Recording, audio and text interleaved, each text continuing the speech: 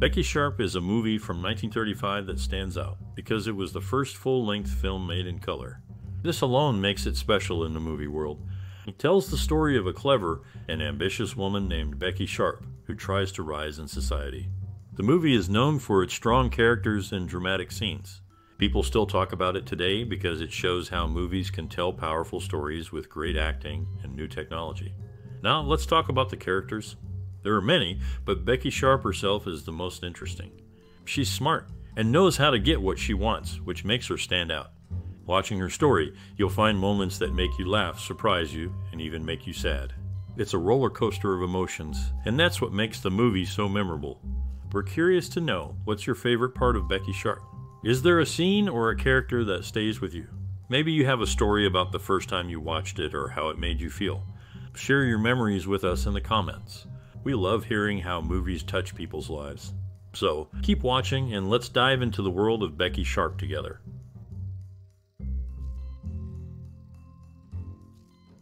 The 1935 movie Becky Sharp, based on the novel Vanity Fair by William Makepeace Thackeray, was significant for being the first feature film to use 3-strip Technicolor, bringing vibrant color to the screen.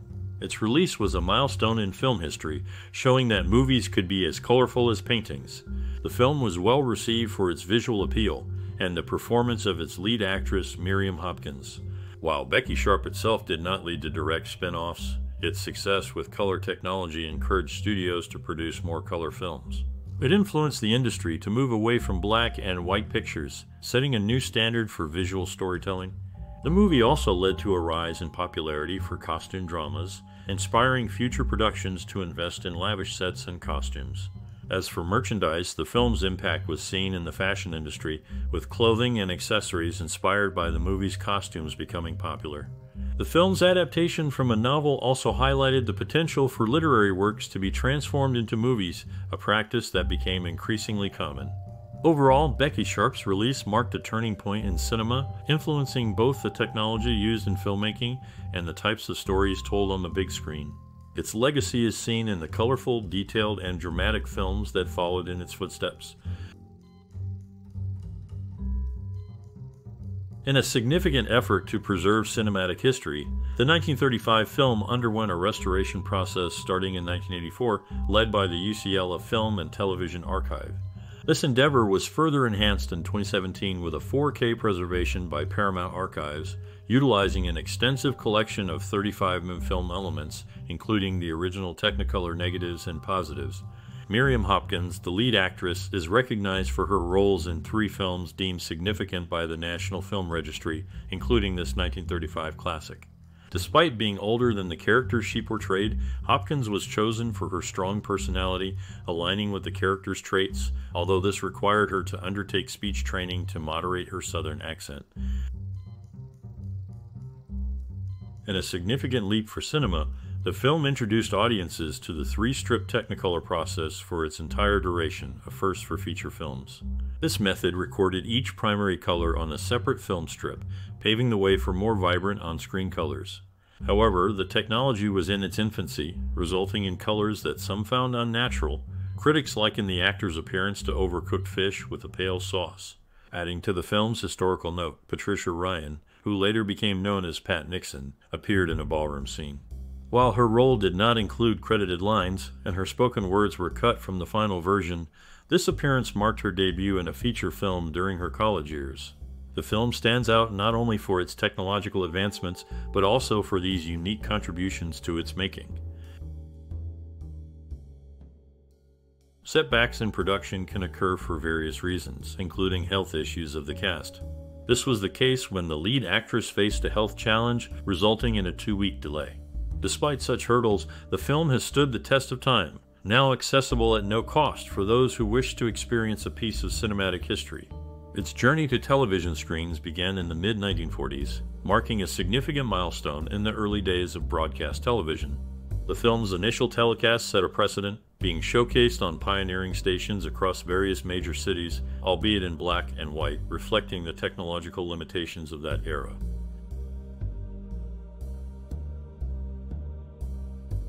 In a twist of fate, the directorial reins of the film were handed to Robin Mamoulian following Lowell Sherman's untimely passing. Despite public statements suggesting continuity with Sherman's vision, Mamoulian chose to reshoot all the scenes previously filmed. Meanwhile, Billie Burke, despite her prominent billing, graced the screen for merely one scene, delivering just 2 lines. Early discussions around the film even saw it being referred to by a different title, hinting at its literary origins before settling on the name by which it is known today. In the early days of Technicolor films, a unique casting brought together Frances Dee and her sister Margaret Dee sharing the screen in a significant production. Adding to the film's allure was the presence of Mistress Leslie Carter, a celebrated stage actress of the previous century who appeared in a small but notable role. Her legacy would later be depicted on screen by Miriam Hopkins. In a memorable performance, Alison Skipworth portrayed Miss Crawley, delivering her lines with commanding presence while seated throughout her scene, adding a layer of authority to her character.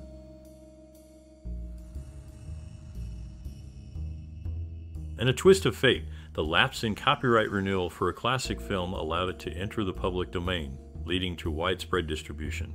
Unfortunately, this resulted in numerous low-quality versions, often edited from deteriorated copies, flooding the market. The original director's untimely death led to a complete overhaul of the production, with his successor choosing to start anew. This decision also affected casting, with the director's wife stepping into a role following his passing.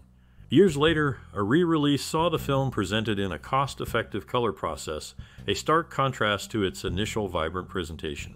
It wasn't until decades later that efforts were made to restore the film to its original color glory. In the late 19th century, a play titled after its sharp-witted protagonist debuted in New York, marking the beginning of its journey in American theater.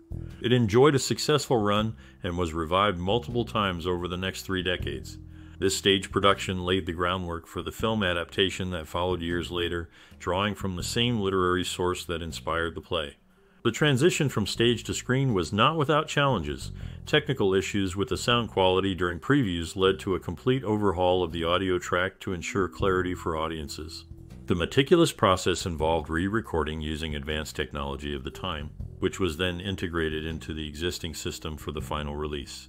This adaptation is a testament to the enduring appeal of the narrative and the efforts to bring it to life in cinema. In a notable display of dedication, Miriam Hopkins graces the screen for nearly the entire duration of the film, delivering a performance that earned her an Oscar nomination. This recognition marked the only time she was nominated for the prestigious award. Years later, the film underwent a significant restoration process by the UCL Film and Television Archive. The effort, led by Robert Gitt, brought the film closer to its original visual glory. The audience at the Academy of Motion Picture Arts and Sciences Theater witnessed the unveiling of this restored version, which included a majority of footage in 3-color and some in 2-color, reflecting varying preservation states. In a significant financial undertaking, CV, Whitney invested $950,000 in the production of a film that marked a milestone in cinema. Casting challenges arose when Miriam Hopkins, initially considered for the lead role, could not reach a salary agreement and was subsequently replaced. Myrna Loy and Claudette Colbert were then eyed for the central character, with Colbert initially declining due to script dissatisfaction before ultimately accepting the role. Notably, despite its historical setting and the use of extensive and elaborate costuming, the film stands out for not having a designated costume designer credited for these visual elements. Recognized for its significance in film history, this production earned a spot in the United States National Film Registry by the Library of Congress in 2019. It stands as a testament to the early adoption of color technology in cinema following the success of a short film the previous year. This milestone was made possible by the formation of Pioneer Pictures by John Hay Whitney and C.V. Whitney, marking the beginning of color films with this feature as their inaugural project. In the early days of color cinematography, the film stands out for its technical achievement, but also carries a somber note.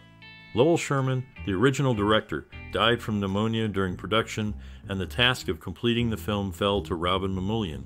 This event cast a shadow over the production, as Sherman was a respected figure in the industry, and his untimely death at the age of 46 was a loss to Hollywood. Despite this tragedy, the film went on to make history with its pioneering use of Technicolor, becoming the first feature film to use the 3-strip Technicolor process throughout.